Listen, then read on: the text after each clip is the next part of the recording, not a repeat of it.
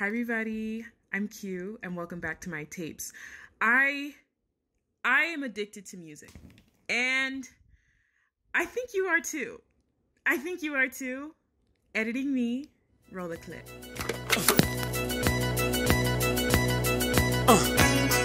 Yes, sir. So the only logical place for me to start this conglomeration of thoughts is the passion. I feel a lot of passion and heart and spirit when I listen to music, and it's I'm not going to be able to explain these things well in this video. Hopefully when I kind of put in these clips of these videos and you just hear the sounds and you hear the beginnings, I'm just like, this feels like life music. It feels like theme song music. It feels like music is able to theme different parts of my life, and I'm passionate about that. And it gives me passion for things that might not even relate to the song itself. I'm really, really passionate about the way that this stuff makes me feel. And speaking of feelings, it pretty much leads us into our next section, the pain. There's so much pain that I feel as though I'm able to re-experience or to articulate through the sounds that I hear in music. And I don't know what other mediums are able to really make me feel this way. I think I would say something like, writing, like books, but I think someone has to be a really good writer for that to set the scene for you. I feel like music, however, is a sort of interactive medium where you are able to experience it in 3D. I feel like when it comes to like audiovisual content, I feel is one of those few mediums that are able to transport you into a certain space. When people, they have your breakup song, you have songs of happiness, you have the song where you were driving in your friend's BMW and you almost crashed it. All sorts of just songs that are able to transport you to certain memories, some of which are sad. But like I said in the beginning, I feel as though music is able to sometimes contextualize my pain and my sadness.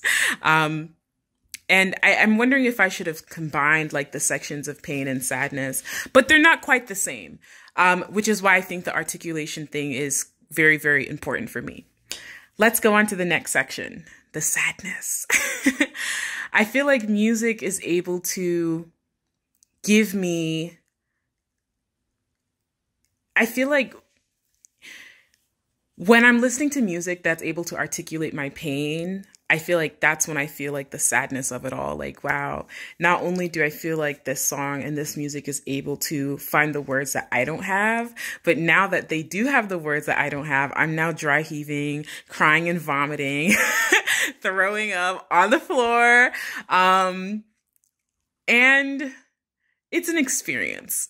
I feel like with the sadness that I feel as though music sometimes brings me, I feel as though it's also comfort because it's able to say things that I can't say, which I know it's just like, why do you keep saying articulation? Like you get addiction, all this music and words, but I feel like it's also just able to mirror emotions in my heart, which is why I said, music makes me think, there's so many situations in which music can apply to, and where it shows up and how I can listen to, oh my gosh, I can listen to a Florence and the Machine song and I can think of something. I can listen to this Frank Ocean song and think of this person I met when I was at this internship on the West Coast.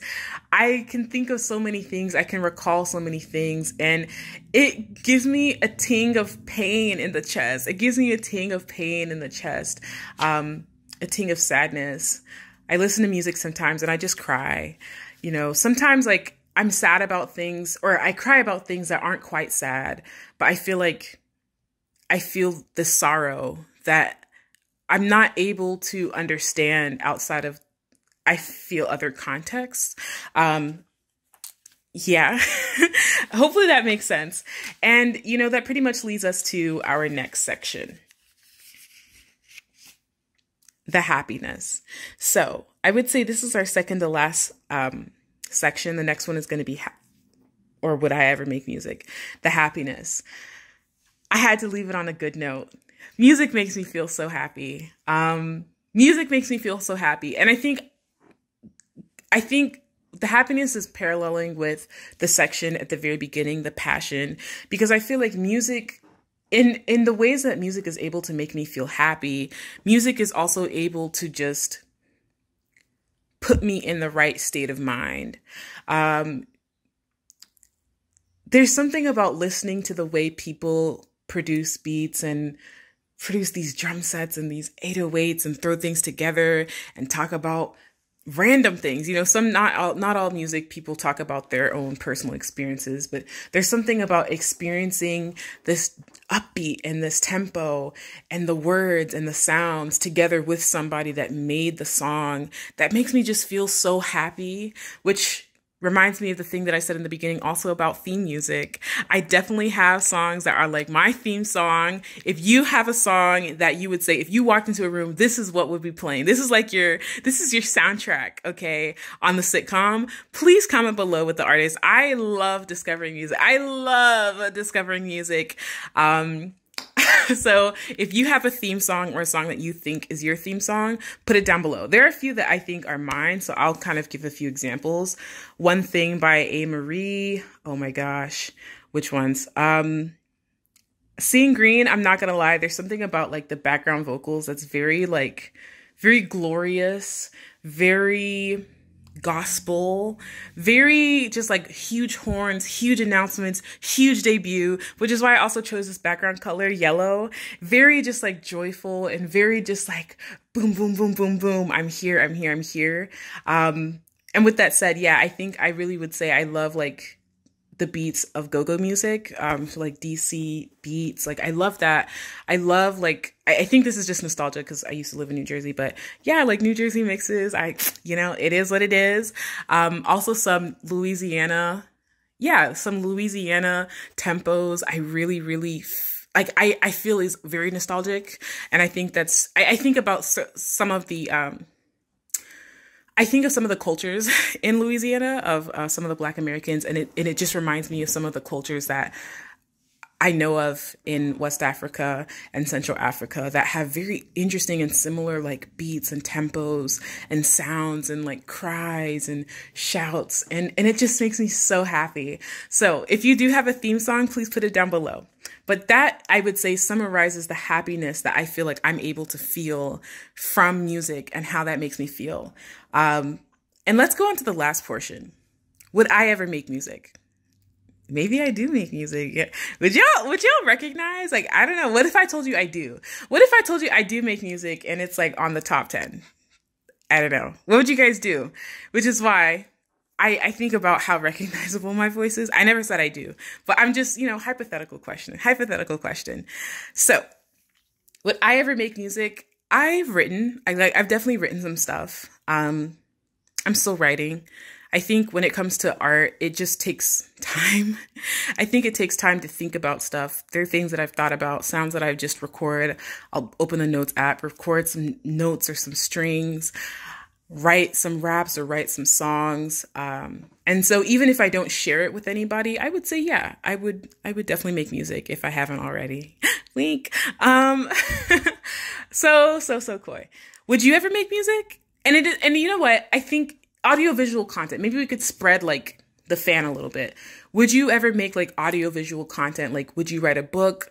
Would you make like a fictitious like podcast with like, I don't know, sound effects and fictional stories? Actually, that's actually something that I wanted to say. Like, if I ever made like, outside of like a talking podcast, something that I've always wanted to do just because of how I perceive music, I would love to make a podcast where it's just like a story. It's not real life. It's more of something fictitious. Something fictitious with like a story and sound effects, like that sound and hearing these sound effects and people walking and things creaking and just being able to hear that, I think would be very, very cool and be a very interesting experience for me. So yeah, would you ever make audiovisual content? Would you ever want to write a show? Would you ever want to write like a TV series? I've always wanted to write like my own anime or like my own like cartoon. I know they're not the same. They're kind of, but not, they're not the, you know what I mean? Like there's a difference. Like I've always wanted to write like a show that's animated. And then I've always considered like, well, what if I also made like an anime? Would you write it? You know what I mean? Like, I just want to hear, I'm so curious. What would you guys do? What would you guys do if you could make any sort of audiovisual content? What would it be? All right. And I would say that's the end of my thoughts about my addiction to music. I am addicted. I am addicted to music, and I think you are too.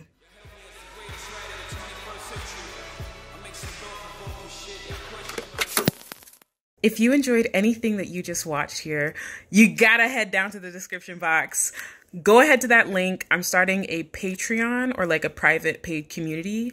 I'm still deciding which one I want to use, but if you're interested in anything you just saw there, please get on the wait list. A couple of you, I'm like really like people are signing up for this. So sign up. It's down below. It's a Google form. Put your info below so that I can keep you kind of updated on rolling that out, so that I can provide you more of these kind of episodes and segments. Thank you so much. Let's get back to the clip. Come on, Q. I was going to go live and like kind of talk about the bonnets, but it's just like, are we really talking about this again? Like, really? We have to talk about respectability politics again?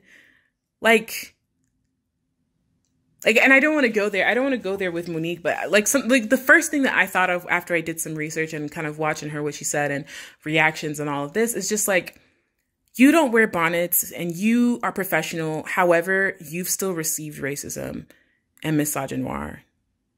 So what does that tell us, class? Come on. Come on.